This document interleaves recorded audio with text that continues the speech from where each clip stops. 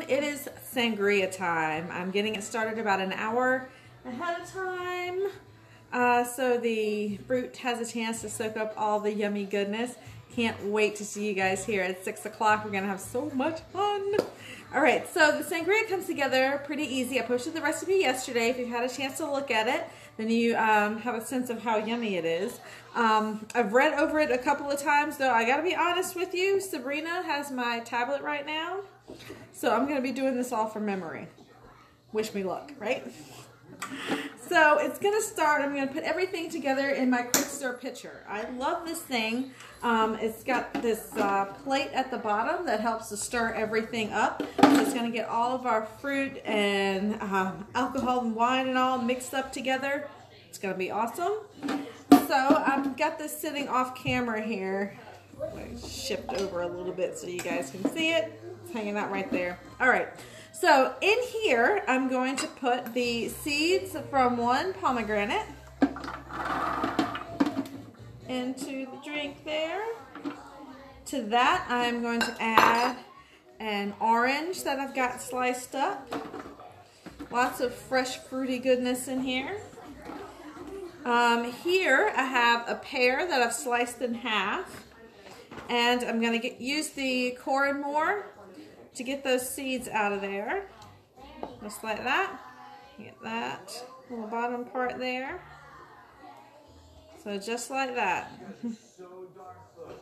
How awesome is that? There we go. So I'm going to use my quick slice, and I'm just going to pop the pear right on there. Give that a twist. Sorry! I very desperately need a new stand for my phone here. So yikes! So I hope no one's traumatized from that. Anyway, so I put the pear on the quick slice and got that quick slice done. Hi Michelle, how are you? Woo. All right, so half the pear in there, the other half. Just like that. How awesome is that? Look at those beautiful slices of pear in there. I hope you're going to come tonight and help me drink this, Michelle. So I got pear, pomegranate, seeds, and an orange in here. Then I'm going to put a half a cup of spiced rum. Yum, yum. And some maple syrup. Yeah, I said it, maple syrup. I'm using about 1/4 cup, which luckily that's about all I've got left in the house. So, oh good grief.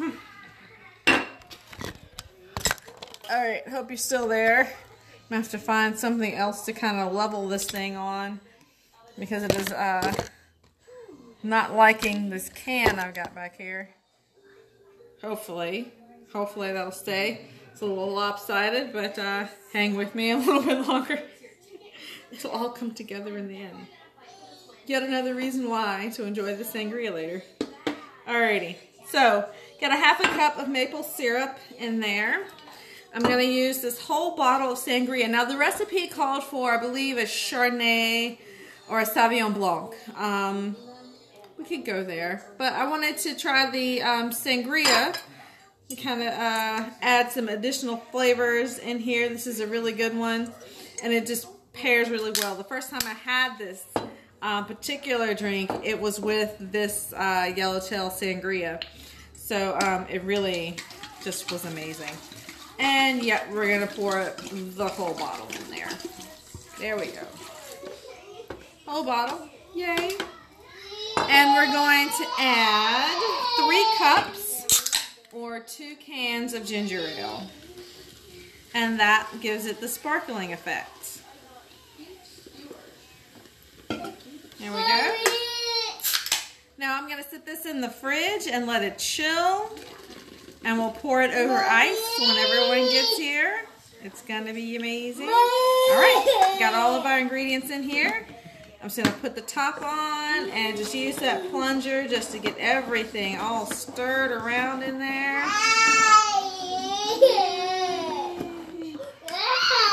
Look at that. Isn't that awesome? I know you can see a little bit better. All that fruit. Yum. Alright, so this is going in the fridge. And we will see you in an hour. Bye. Oh, you wanted to come on camera and you're not even going to wave bye-bye.